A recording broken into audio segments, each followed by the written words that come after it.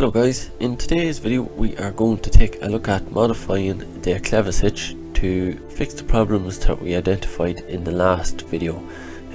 Mostly the angle at the front, that's just it's too straight. We need to add a bit of a curve downwards so that the drawbar from your trailer isn't putting too much pressure on the plastic.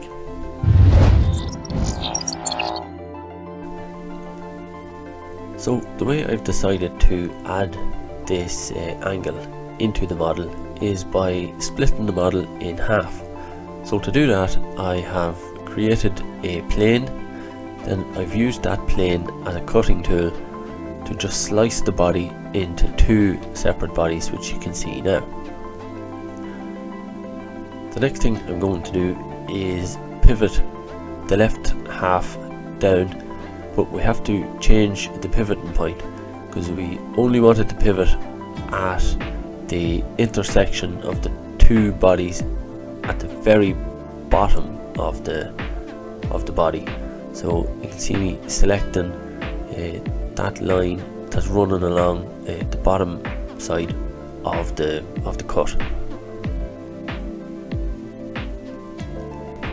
So now I've selected the correct pivoting point, but you're going to see I make a mistake here. I go straight to change the angle in our option box, but what I haven't done is accept the new location of the pivot point.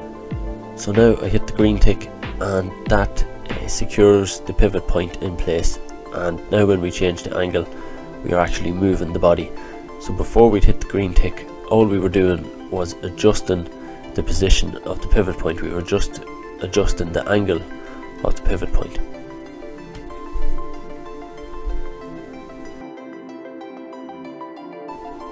Well, now we've added in the angle that we want, but we have a few features we need to remove so that we can fill in the gap. So first thing to go is these fillets, and that leaves us with a straight surface that we can hopefully join to the new surface. It's the loft tool that we use to fill in the gap between the two faces here.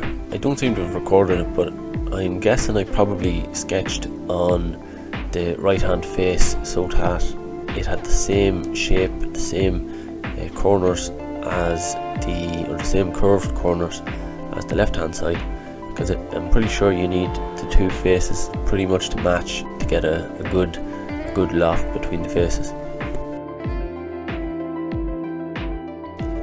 There's a lot of weird angles in this now after doing this loft, so it probably would have been simpler to just cut the left hand side off altogether and completely redraw it from scratch. You could have created a plane in the center and just sketched the profile of the hitch, extruded it both directions, and then picked the surface on the top to put your fillets in to give you the curved edges, or you could have just filleted the edges either. But I did it this way just to try and do something a little bit different rather than just sketching again.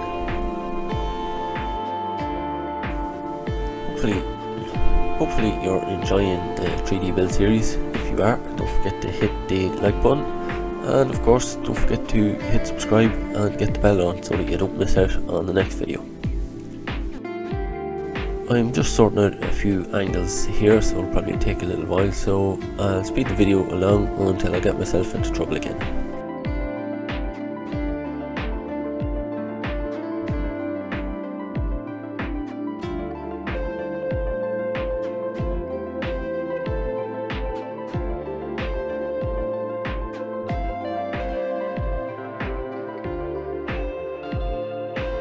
I filled in some of the gaps on the top and the bottom of the model, but you can see there's a lot of these weird little sections where it's not gone perfectly straight. There's fillets there that shouldn't be there really. And when we look at the loft had actually failed, or it had partially failed. There was a warning there. When we opened it and didn't actually do anything, it completely failed. So now we need to figure out why. And if you remember at the start, I or when we first looked at the loft, I said I thought I had sketched something on the right hand side. Well, now that the curves are gone from the left hand side, it doesn't match the right hand side anymore. The right hand side still has the curves, so we need to get rid of those so that we can get the loft to go from a straight edge to a straight edge.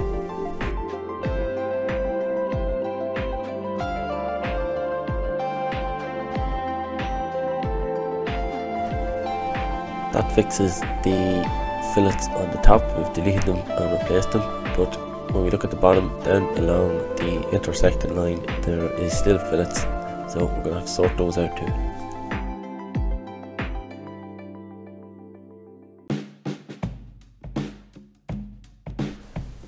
And now we just need to redo the loft, and because the corners now all match, that's no problem, it just lofts straight across.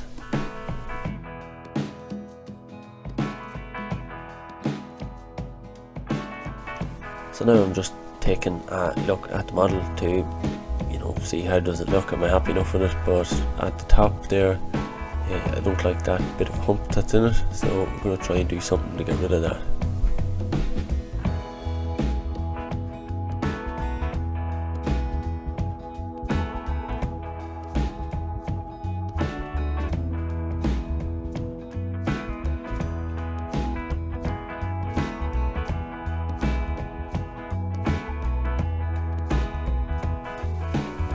I tried a few different angles there, a few different looks, until I finally settled on something that I like. This one is something that I'm happy with.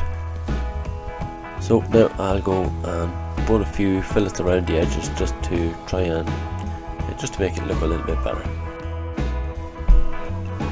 I play around here with a few different fillet sizes and in a few different positions, just until I find something that I'm happy with. That's the great thing about CAD, you can keep changing things very easily without needing to actually physically make it. You can test out your ideas fairly quickly. So this is what I settled on, and I'm quite happy with that, so that'll be for the printer. And we'll follow up with that in another video. If you want to discuss the build, you can do so below the video, or you can head on over to the forum on the website. But that's all I have for this video. Hopefully it won't be too long until we are testing the new design. That's all for today, so thanks very much for watching.